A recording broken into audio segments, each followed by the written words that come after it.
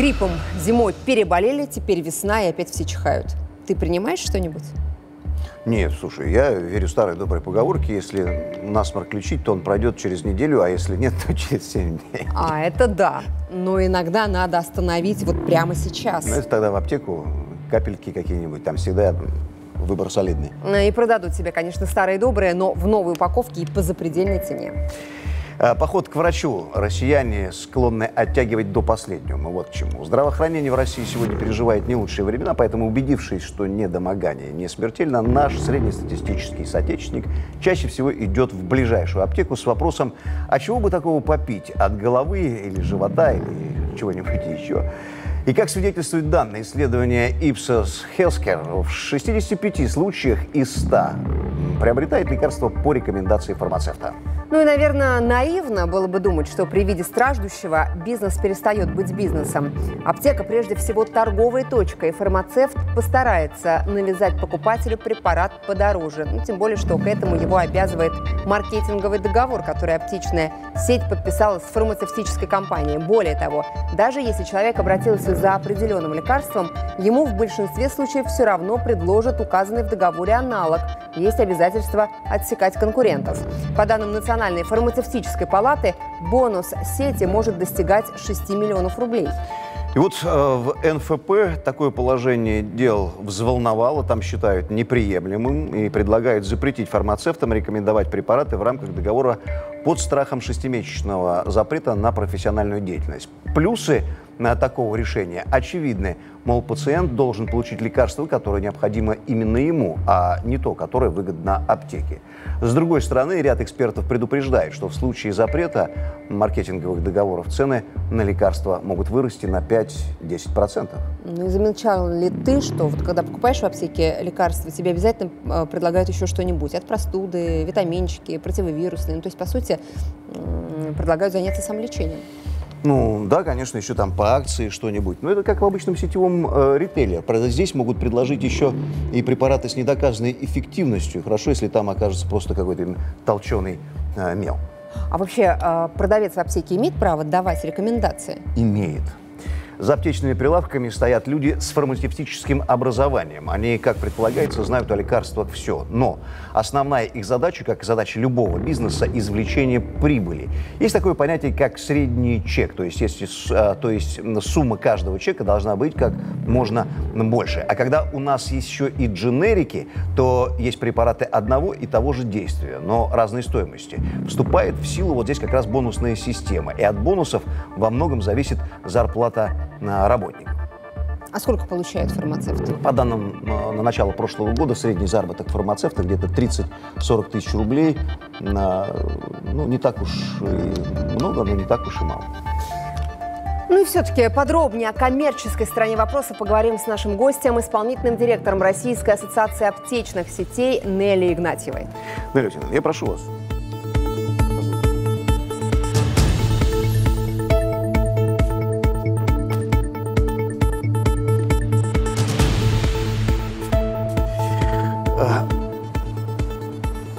Нелли Валентиновна, давайте говорим по сути озвученной Национальной фармацевтической палаты проблемы. Насколько она актуальна и требует немедленного вмешательства государства? Вот эта история, где каждый из нас может выступать неким экспертом и оценщиком. Да? Ну, все мы ходим в аптеки. Вот если говорить обо мне, то если я прихожу, то мне всегда предлагают препараты подороже и подешевле. И как бы никто ничего...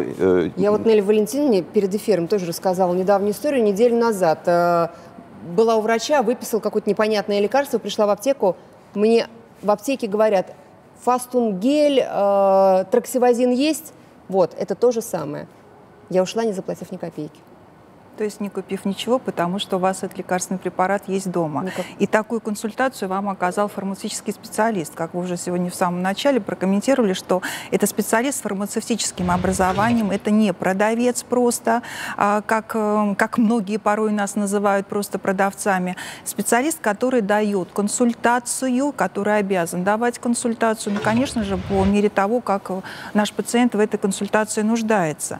Говорить о том, что сегодня явилась на новостным поводом, и когда, мягко говоря, немножечко поставили под сомнение профессионализм всех наших фармацевтов, которые работают в аптечных организациях, которые якобы навязывают лекарственный препарат. Уважаемые коллеги, уважаемое мое фармацевтическое сообщество, я являюсь преподавателем и преподаю предмет фармацевтическое консультирование. Это наш профессиональный долг – рассказывать все о лекарственных препаратах. Я себе очень слабо представляю ситуацию, когда пациент приходит в аптеку, и когда он обращается за помощью снятия симптомов, ну, обратился человек, допустим, у него начинается насморк, и фармацевтический специалист вдруг ему говорит: я не могу ничего говорить, потому что мне это запрещено законодательством, и обращает его к витрине. По сути, вот то, что мы сегодня услышали в средствах массовой информации от обращения коллег, это звучит именно так, как это сегодня интерпретировано. Это первое, что я хочу сказать. Второй момент. В хорошем обществе живем, когда любой может высказать любую свою позицию. Как вы сказали, мы все являемся непосредственно участниками системы здравоохранения, это является так. И эта позиция будет иметь оценку, вот сегодня мы ее обсуждаем. Существует ли такая проблема? Ну, позвольте, вот я перед как раз-таки эфиром сегодня пообщалась с руководителем компании, которая проводила исследование. Так вот, и компания тоже крайне удивлена, как интерпретированы их значения, потому что они не согласны с теми цифрами, как они поданы сегодня в средствах массовой информации. Речь идет совершенно о другом. В том случае, когда пациенты приобретают лекарственные препараты, в большинстве случаев, больше 50%, они их приобретают по назначению лекарственный препарат по назначению врача.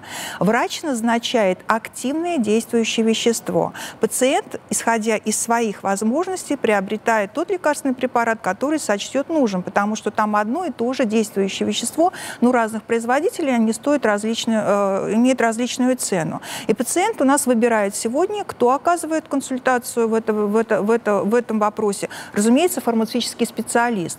Но нужно иметь еще то в виду, что нет ни одной аптеки, в которой бы присутствовали одновременно все лекарственные препараты. Вы сегодня очень хорошо в самом начале прокомментировали, что мы сегодня находимся в том состоянии, когда рынок в основном весь дженериковый. Это означает, что у одной действующей молекулы, одного активного вещества есть энное количество торговых наименований. Так вот, ратовать за то, что все эти торговые наименования во всем своем присутствии могут находиться в одной аптечной организации, это не есть совсем логично. Почему? Потому что у фармацевтического рынка есть определенная емкость. То есть, простыми словами, сколько есть у нас пациентов, больных этим заболеванием, именно столько лекарственных препаратов с этим активным веществом будут необходимы нашему фармацевтическому рынку. Вы очень красиво говорите, можете говорить долго, я сразу понял. Вот это прям убаюкивает, хочется слушать и слушать. Да. Но давайте все-таки по сути проблемы, а то мы не разберемся в ней. Что я услышал? Вы хотите сказать, что средства массовой информации переврали исследования, или все-таки вот этим исследованием неправильно воспользовались представители Национальной фармацевтической палаты? Я хочу понять, откуда растут ноги. Вот этот союз, он объединяет, насколько я понимаю, участников рынка непосредственно, то есть аптечные сети. И как бы должен стоять на страже, да, интересов этих сетей. И тут вдруг он выступает с этим предложением. Я не понимаю, в чем суть и какая выгода непосредственно вот этому объединению. Национальная фармацевтическая палата, она не включает в себя никакие организации, она включает физические лица, это ряд экспертов, о чем я сегодня и сказала, что каждый, у нас сегодня, мы живем в хорошее время, что каждый у нас может интерпретировать свою позицию, высказывать инициативы. То, что касается, на сайте есть положение о Национальной палате фармацевтической, в которой входят действительно физические лица, это эксперты, по какому критерию отбирают. Это специалисты с фармообразованием, и это специалисты, которые имеют отношение к фармацевтическому рынку. Так это вот такая ситуация. Непосредственно союз, с которым взаимодействует сама Национальная палата, и, собственно, как директор Национальной палаты возглавляет еще одну аптечную ассоциацию, в которую входит где-то, не хочу обидеть ни в коем случае уважаемую коллегу, не более 1500 аптечных организаций. Говорить о том, что то есть это Национальная была фармацевтическая палата, она имеет весьма опосредованное отношение к участникам рынка. Она не представляет интересы, скажем так, существенной доли фармацевтического рынка. Она представляет интересы в большей степени отдельных экспертов. Отдельных экспертов. Вот, наверное, и этим и объясняется то, что одним из плюсов, как указано, да, в обращении, одним из плюсов всего этого предложения, вот, пациент должен получить лекарство, которое необходимо именно ему, а не то, которое выгодно аптеке. Я вот здесь тоже не понимаю, каким образом фармацевт определит, какое лекарство нужно именно мне. Это может сделать только врач. И вообще, вот что это такое, вот эти маркетинговые договоры, это действительно имеет место быть? Вот это отдельная да, песня, да, насколько это зло и насколько это добро. Я совершенно с вами согласна. Любой лекарственный препарат, даже если он безрецептурный, изначально должен назначаться врачом. И определяет емкость рынка и какие лекарственные препараты нужны. Бесспорно, его величество врач.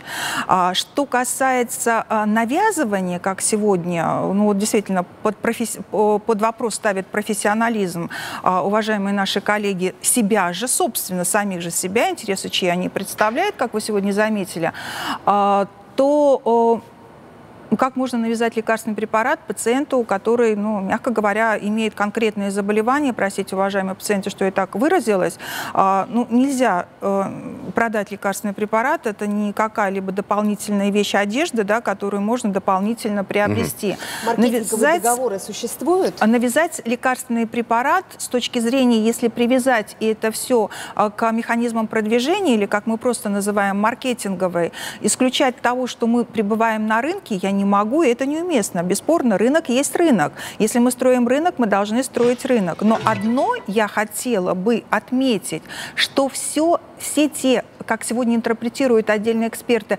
доходы, которые получает аптечная организация о продвижении лекарственных препаратов, это доход, не доходы. Это сегодня операционные, по сути, они включены в операционные издержки. И вот даже с учетом этого рентабельность аптечных организаций, она сегодня меньше 1%. Вы назовите хоть одну сферу бизнеса, у которой есть такая рентабельность. Но сейчас дело даже не в этом. Если вдруг изменить каким-либо образом те механизмы регулирования, замечу, это то, что называются в кавычках доходы якобы, да, что получает аптечная организация, они облагаются НДС.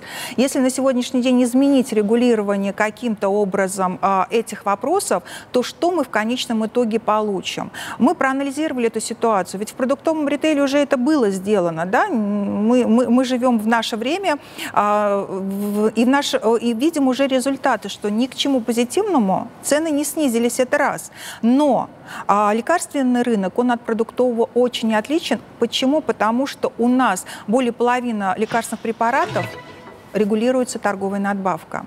У нас ограниченный ассортимент. И риск всех этих обсуждаемых инициатив приведет к тому, что вырастут цены на лекарственные препараты без учета инфляции на 10%. Мы просто посчитали, что касается на сегодняшний момент наших издержек и как это может отразиться. И я на сегодняшний день вот просто за то, с уважением ко всем своим коллегам, нельзя просто так подавать свои инициативы, никак не транслируя, к чему это приведет. Приведет это к плачевной ситуации. И, кстати, тут почему-то все это будет выглядеть в пользу иностранного производителя. Мы говорим об импортозамещении, мы устраиваем свою фармацевтическую промышленность, и это все, увы, не в пользу отечественного производителя. То есть разговор о том, что все может закончиться тем, что дешевые лекарства начнут вымываться из аптек, это имеет под собой почву, да? Вот если да, что-то сейчас начать регулировать. Если говорить о маркетинге, маркетинг – это инструмент продвижения лекарственных препаратов у каждого отдельного производителя. Если в равные условия поместить в сегодняшний момент и иностранного производителя, у которых и цены больше, и возможностей больше коммерческих, и отечественного производителя, то мы просто-напросто, извините за это слово, угробим все то, что уже достигли в нашей фармацевтической промышленности. В январе в «Единой России» Исаев заявил, что будет создана рабочая группа по подготовке комплексного закона об аптечных сетях. Я так понимаю, вот это часть этой самой работы, то, что сегодня прозвучало от Национальной фармацевтической палаты. Вы знаете, что касается площадки Государственной Думы, на которой создана межфракционная группа, в которую и коллеги входят, и я в том числе вхожу, были созданы подгруппы. Мы и на прошлой неделе мы встречались, и на этой неделе будет заседание. Мы проводим обсуждение всех тех проблем и механизмов, которые бы улучшили качество лекарственного обеспечения. Но Исаев говорил о необходимости регулировать аптечные сети по примеру торговых сетей.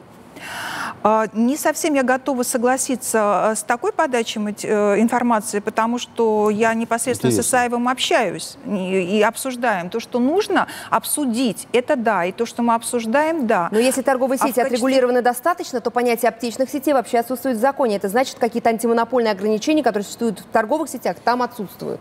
Вот это цитата. Я здесь что могу прокомментировать? У нас много по профилям торговой деятельности отсутствует определение. У нас нету... Давайте, знаете, как договоримся? Очень хорошо, Анна Валентиновна, что вы принимаете участие. Давайте пригласим участников вот этой дискуссии, мы вам предоставляем площадку, и вместе с вами здесь этой проблемой еще раз займемся, уже даже, может быть, с депутатами Государственной Думы, и будем, наконец, из первых уст понимать, что происходит.